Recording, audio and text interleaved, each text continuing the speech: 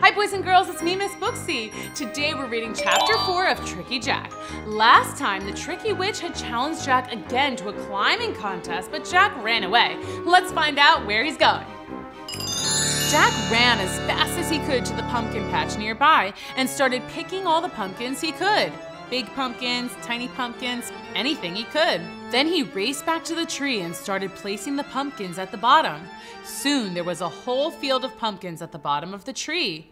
It didn't take long for the witch to realize that Jack hadn't followed her in the race. Hey, what's going on down there? Looks like you've won again. The witch slowly climbed back down the tree, but stayed at the bottom branch as the truth hit her. There was no way for her to get down without hitting one of the pumpkins. Oh, a root vegetable! No! What do you have to say for yourself, witch? Darn it! There's no way for me to get down without being banished again. I have a new idea. What's that? You and I will make a deal. You will never bother me again for as long as I exist. You'll never take me to your home with darkness and ghosts and stuff. And what do I get in return? I'll move these pumpkins away so you can get down. The Tricky Witch considered Jack's words.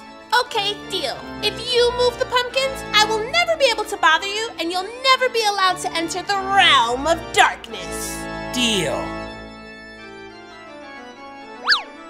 You have no idea, do you? About what?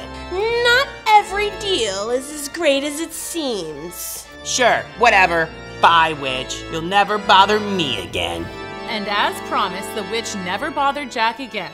Jack lived the rest of his life pranking people, pulling tricks, and being a troublemaker. He did so until he was a very old man, living alone and friendless. And soon Jack's life was done. I'm ready to go to the next realm. I hope it's fun. But just then, the angel appeared in front of him. Hello, angel food cake. I'm ready for you to take me to my next life. I'm sorry, Jack, but I can't. What do you mean? You weren't a good person.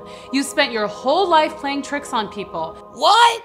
Your spirit will stay in this realm and for all of eternity, and you'll never be allowed to leave. Well, that's fine.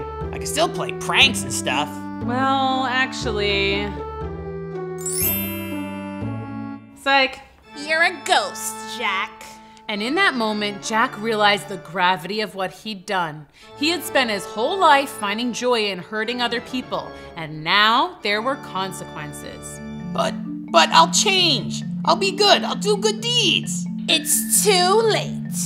I gave you the chance to change your ways and do good deeds when you were young. But changing your mind just because you know there are consequences isn't enough. No one should be a good person because they have to be, but because they want to be. So what do I do now? I guess that's up to you. As the angel and the witch faded away, Jack was left to wonder about everything he did. Were all the tricks worth it? In exchange for a lifetime of fun, he now had to spend eternity trapped on Earth. This is what I get for not learning my lesson. And so Jack spent the rest of eternity wandering the streets watching. He's been known to prank other tricksters like he once was, so that they may not make the same mistakes.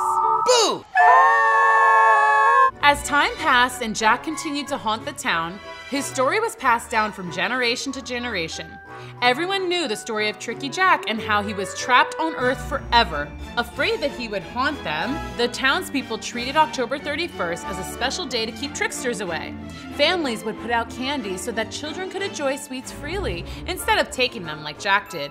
And they also put out pumpkins to keep the Tricky Witch away. The lit pumpkins were named jack-o'-lanterns in Jack's honor, like the lantern he held. This special day soon came to be known as Halloween, which we still celebrate today. Wow, I didn't know that the legend of Halloween was such a cool story. What did you think of it? Do you celebrate Halloween? What's your favorite Halloween costume? Let us know in the comments below. That's it for this story, boys and girls, but we'll be back again with story time soon.